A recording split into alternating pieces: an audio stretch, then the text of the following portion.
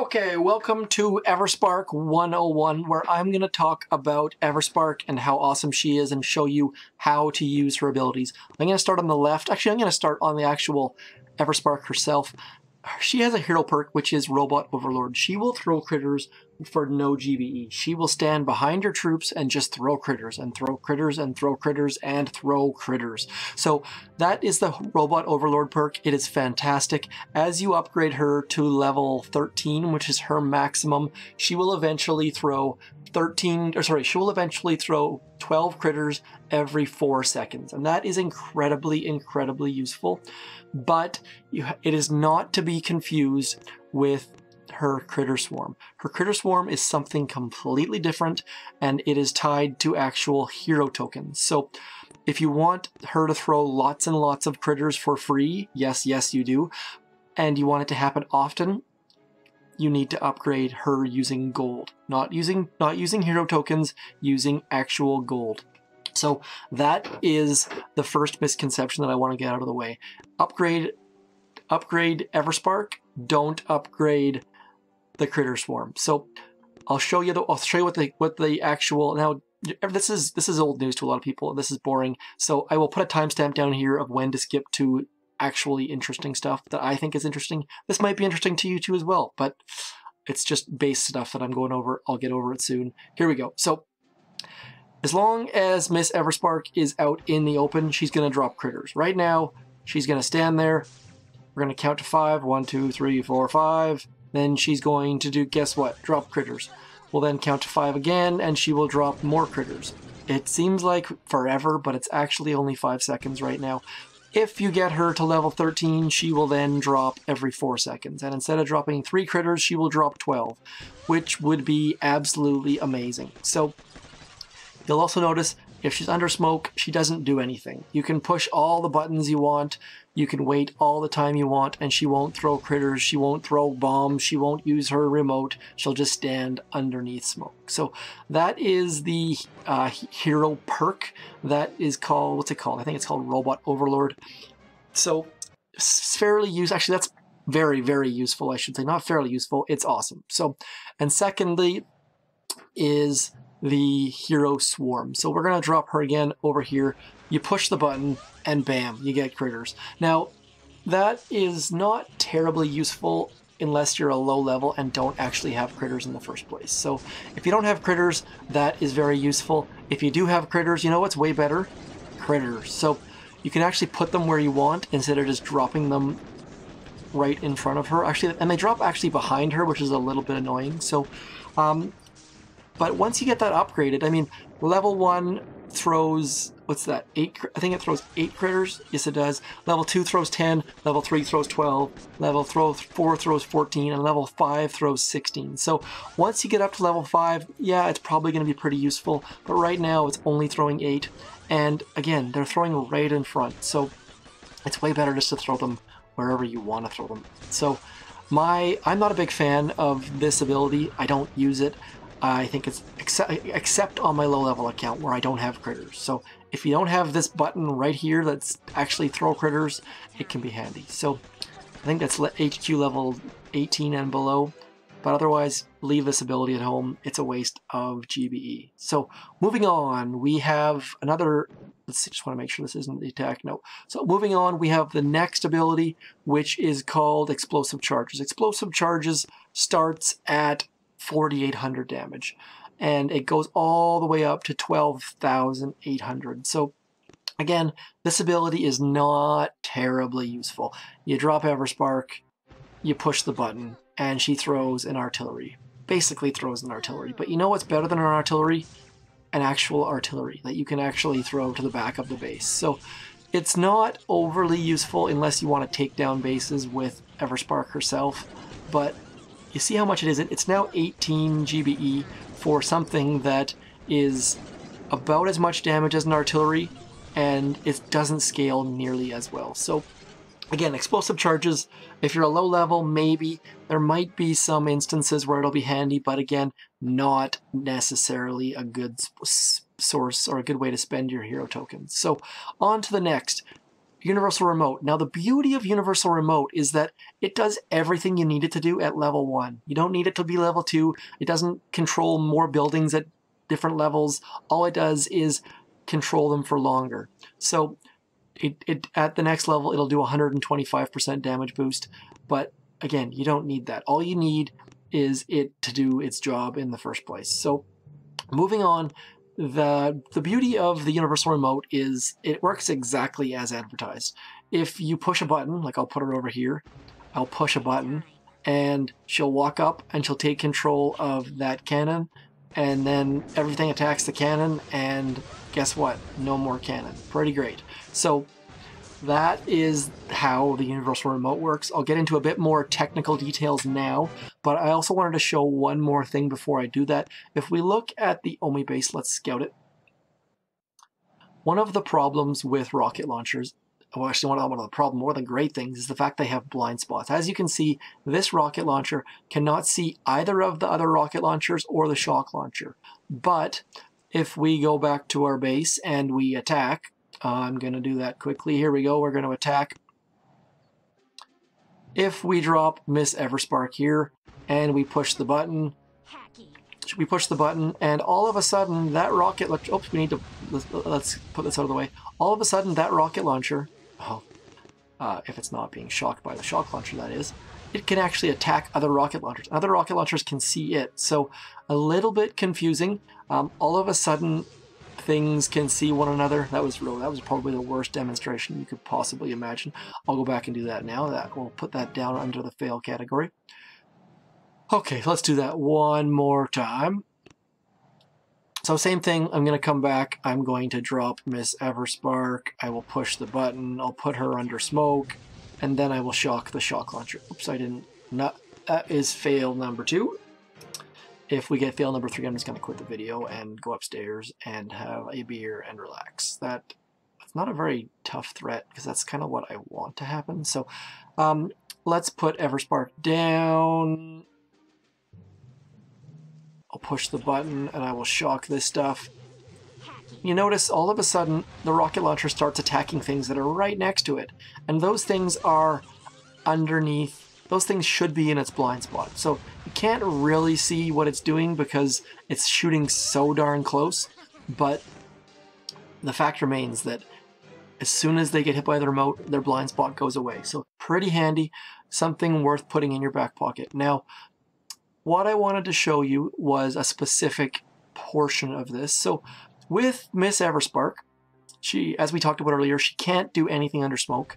So I'm going to put her flag right there, and then I'm going to smoke her all the way up there. Now, actually, let's put her right here, actually, just to be a little bit more obvious. She targets the exact same way zookas do. So if I push this remote button, she's going to target the closest defense. And guess what? That is the rocket launcher that's right up against her. So, and if I flare her to right here, let's retreat actually, just because I'm going to get on to the next part. So I'll show you that one more time. Just that time she picked the middle rocket launcher. I'm going to attack one more time. Come on, Miss Sparky. Now, I'm going to flare her to right in front of this one, which, as you can probably guess, is going to get her to use her remote on the rocket launcher that's closest to her. We'll push the button, and boom, she selects the rocket launcher that's right in front of her. Let's put a shock on some stuff. She's going to drop her remote, and sure enough, it attacks stuff. Now, not terribly difficult to figure out, but I just wanted to show that she targets the exact same way zookas do. So first off, she attacks based on proximity, and then what we're going to do is the old damage test. So we're going to damage the shock launcher. I'm going to put her way over here. We'll run her up front. I'll push the button, and sure enough, she selects the shock launcher. Now this should be interesting because it should be able to shock all 3 of the rocket launchers. We'll see how it goes. The smoke wears away. The shock launcher then shocks all the rocket launchers, and we can do to them as we see fit. So very, very handy. You can basically override with damage. So before you drop all spark, you damage the building you want her to take over, and boom, she takes it over, and everything absolutely destroys that building. So let's do one more test. So say, for example, there's a damaged building right here. Both these rocket launchers are damaged, and we want her to control the shock launcher. So what you need to do in that case is, say we're going to bring her up here. We're going to use smokes. You push the button, and we see that it selects a rocket launcher. If you then flare the shock launcher, what's going to happen is, guess what? Sparky's going to take over the shock launcher. It's as simple as that. If you push the remote button and you don't like the result, you basically just have to use a flare, and you can override and say, nope, you need to target this building. So, but what you can't do, and I can't stress this enough, and this confused me for a bit, is if you, say for example, let's do our same damage again. We'll damage these two rocket launchers. If I flare the shock launcher and I drop her, she's going to walk up, and guess what? She's going to target the damaged building. And you're going to wonder what... Oops, I forgot to push the button. There we go. See, we had flared the shock launcher, but she's attacking the rocket launcher. The flare is clearly on the shock launcher, but she attacked the rocket launcher. So flares with Allspark don't matter until after you've pressed the remote button. That is the biggest thing you need to remember. So once more, I'll show you that and try not to screw it up this time. We're going to flare the shock launcher. I'm going to drop her, and we'll push the button. And it actually worked, I think. Must be based on proximity. Yeah, I must not quite be. I'm going to abort this test. My God, it's hard to do this live. Okay, so things we've learned. Let's go back and do this again. I'm going to flare her up nice and close. I'm going to damage this stuff. I'm going to flare her to here. Bam, bam. Then I'm going to flare the shock launcher. And then I'm going to push the button, and it selects the rocket launcher. That's because she selects her target based on damage. So I'm going to shock all this stuff just so we can stay alive. And we see that Allspark takes over the rocket launcher, even though the shock launcher is flared. So very, very easy to override that. And to be honest, it works exactly how you would hope. Because what's going to happen is you're going to run up here, you're going to damage some stuff. Then, like right now, if we don't look at this very closely, we don't really know which one she's going to damage because all three of them are damaged. We're going to push the remote button. Nope, I don't want her to use the rocket launcher. I'm going to flare the shock launcher. And then by doing that, you've now overridden the damage, and instead she uses what you flared. So very, very useful. Something that you can use definitely to your advantage. Like this Allspark remote is awesome. I'll show you. You've already seen my attack probably you've already seen my attack last time. I'll put a thing to it here, or try to. So I'm going to show you what the Jeff attack is on Humble Pie. So right now, looking at Humble Pie, we've been clearing the right-hand side of Humble Pie. Just, it's completely lazy, but it works. So right now, if we wanted to remove these shock launchers, we'd have to come in, we'd have to shock the, what are these things called? Shock blasters. We'd probably have to shock, potentially, these shock launchers. We'd have to shock these doom cannons. These rocket launchers probably won't be in range. And we have to shock these shock launchers. But instead, what you can do is simply walk Miss Allspark all the way up. And she walks up. She's out of range of absolutely everything. As soon as she gets in range, she gets smoked. And then the only buildings that are in her range are the shock launchers. So let's go down to 1 speed here. She gets shown, she pops underneath smoke, everything destroys the shock launcher. Her smoke time runs again. That flash was him pushing the button. She's still there. So far she's used like, what, 2 smokes, maybe 3. The shock launcher gets destroyed. Allspark dies. Not a big deal because now the zookas can walk in behind her and not have to worry about those shock launchers. So very, very useful. And an easy way to take out defenses without having to do anything as far as GBE goes. Then Mr. Jeff walks in, only has to use 4 smokes, and manages to clear all sorts of stuff. without having to shock the shock launchers, and all of the stuff next to Cora goes down. So very, very handy. A little bit of thought process has to go into it, but it is very, very useful. Now, one other thing I wanted to show is that her range is very, very, very good. So let's go like this. I'm going to smoke her to right about here. Let's go. I probably only need to use three smokes. And then I'm going to push her button. And then I'm going to flare this way back here. Now you'll see that, sure enough, she can control that machine gun from all the way up the front. Huge range. That is a similar range to Grenadiers. So then we're going to push her button again, and we'll control this sniper tower over here. She's going to have to walk a little bit, but again, pretty darn good range. Let's push this button again, and we'll flare the boom cannon. Now, you'll notice she's shocked, going to be a problem, so I'm going to re-smoke her because she can't do anything when she's shocked. Very important detail. Now, she's shocked. Sorry, she's not shocked, I should say. The smoke clears, we drop a new smoke, and the boom cannon is gone. And the boom cannon also took out the building that was next to it. So very, very, very useful, and tons of range. Now you'll notice that Allspark is dead. My troops are still alive, so the attack continues. What I'm going to show you is a bit of an edge case.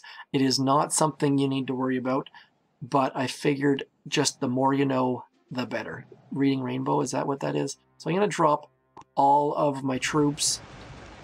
I'm going to try to do something awesome, you figure. So I'm going to say, like, see how much GBE? I have 118 GBE left over. So I'm going to plan to get this boom cannon back here. You'll notice that all my troops are going to die. Let's drop a barrage to speed it up. Now, I'm going to...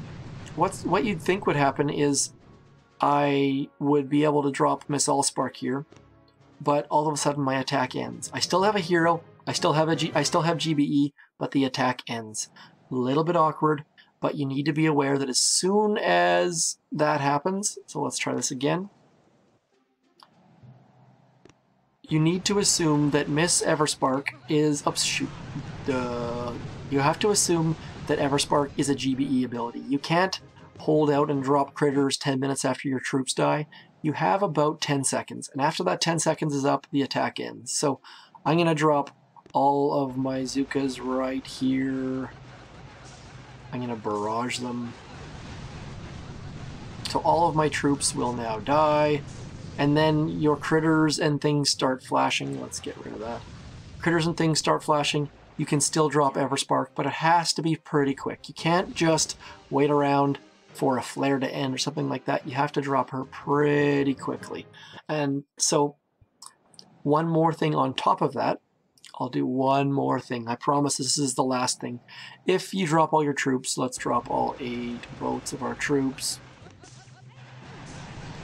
And your troops all die, but you manage to get Everspark dropped in time, and you smoke her to the back here somewhere. Look out for boom mines, they're dangerous. Boom mines and Allspark and Brick do not team very well. Now, you'll notice that, let's go like this. I'm going to show you that if she dies, let's go like this. Come on, hopefully she dies quickly. The attack is over.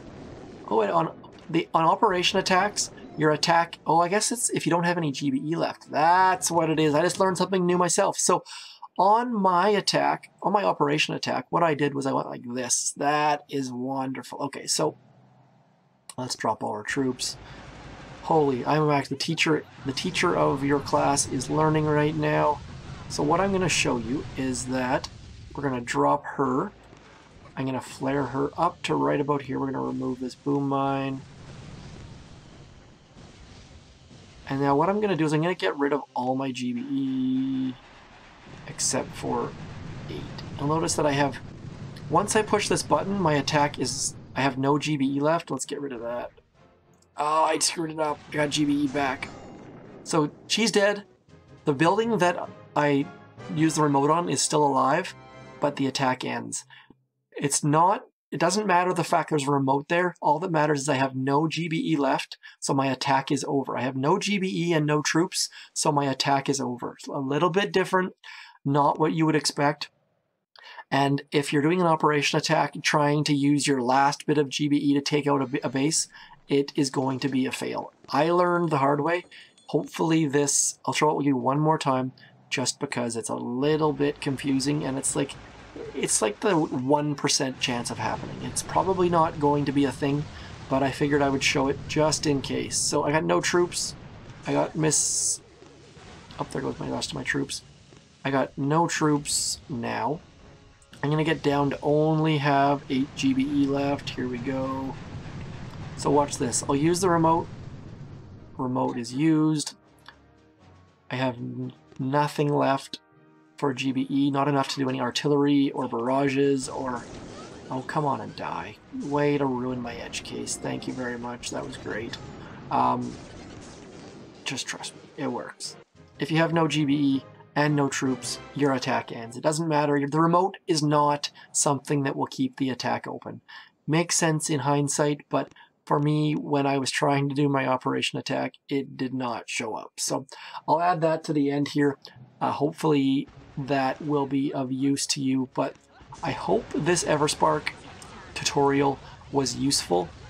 I hope that it is something that you use, and if you have anything else to add to it, please let me know. I am not the expert. I am only the person that's passing this information along. So one of the problems with troops is that, let's watch this.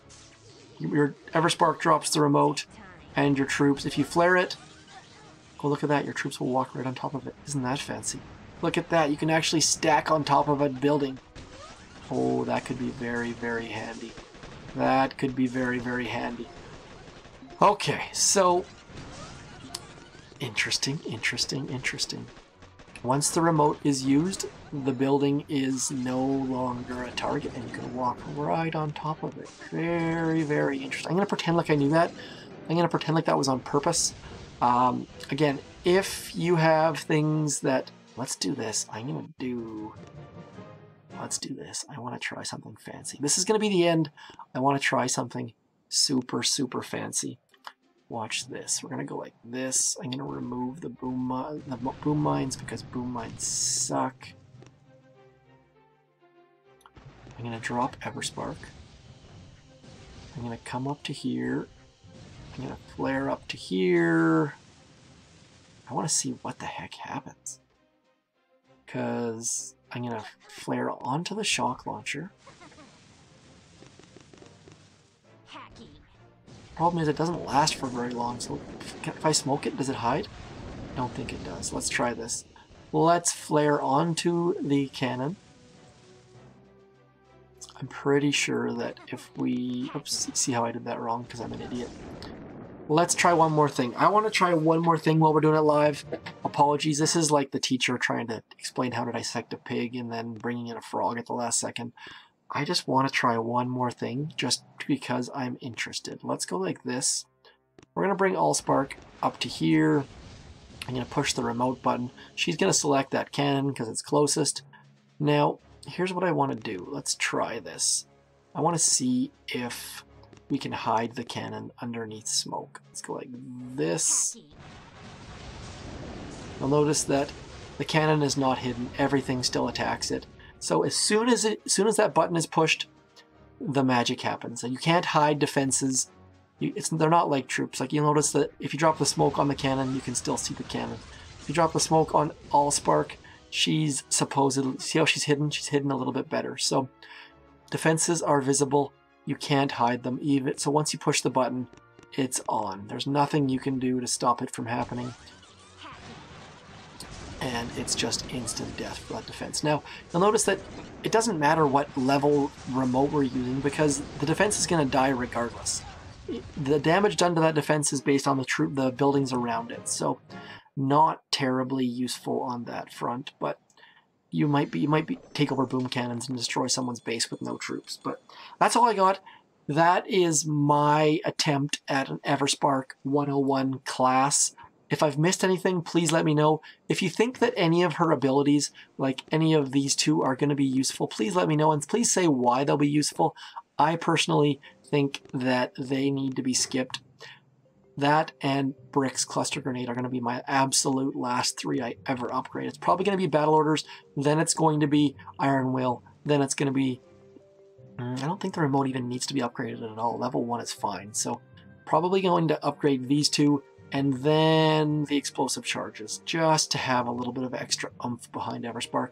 If you have a different upgrade order, please let me know. I'm very curious to see if someone's going to upgrade Critter Swarm. I don't see the point. If you have a point, I'd love to hear it. Thanks for tuning in. That has been Everspark 101. Peace.